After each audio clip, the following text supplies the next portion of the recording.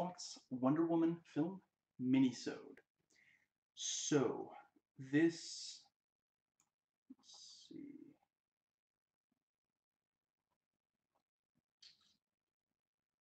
yes,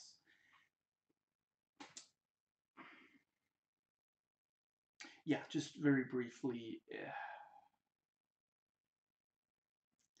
I prefer to not do videos where I respond to something someone else wrote or said.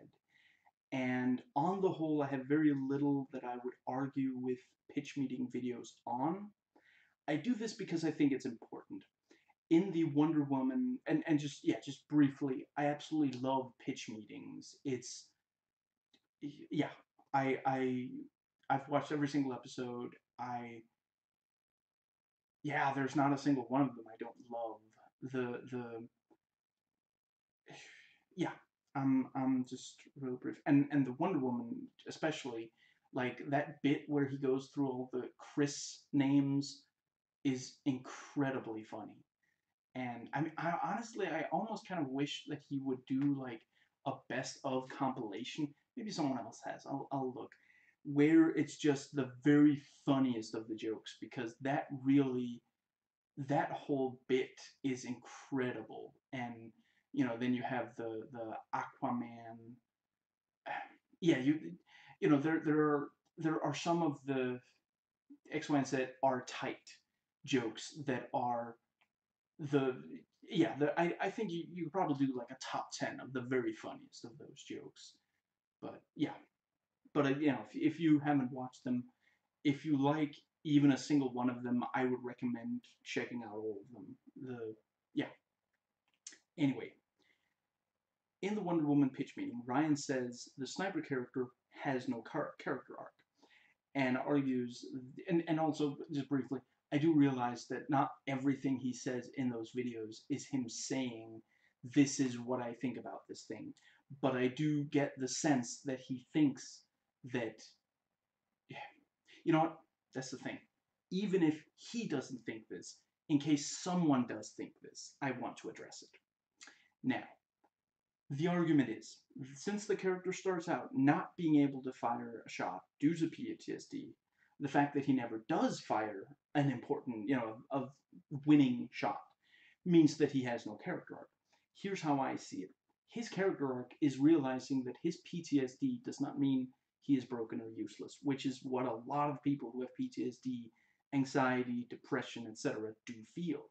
At first, he hides his PTSD, or at least its ability to keep him from shooting anyone. Why does he do this? Maybe you're better off without me, yeah?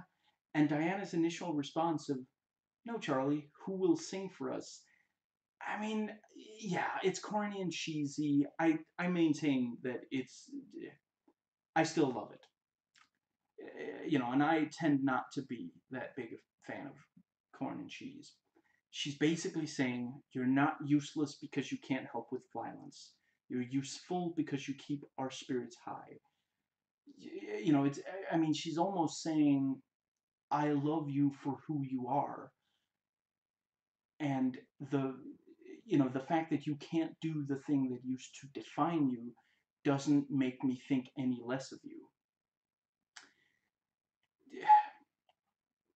Yeah, and just briefly to reiterate what I said in the original video, at first she does have to, or at a video at least on Wonder Woman, at first she does have to be, at first, she thankfully doesn't say it to him, she says it to Steve, and Steve explains about PTSD. At first she thinks, well, why, he's a warrior, but he can't fight. What's the deal? And once it's explained to her, once she knows what PTSD is, she has the exact perfect response to him saying, well, I can't shoot now, so I'm useless. I'll go. Don't worry. I get it. I'm not gonna slow you down. I'll go. He's giving them an out. It's not that they won't need to use violence. This is a war, but you're not useless because you won't use violence.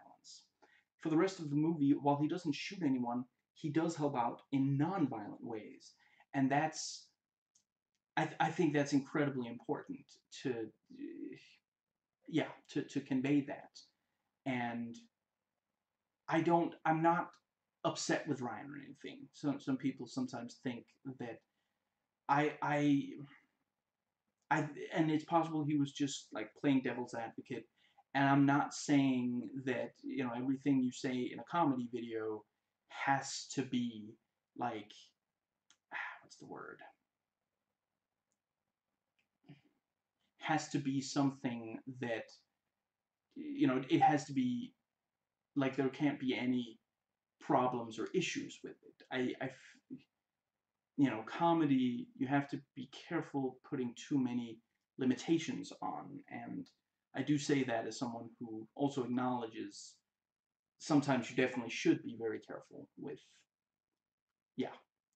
So that is it for this video.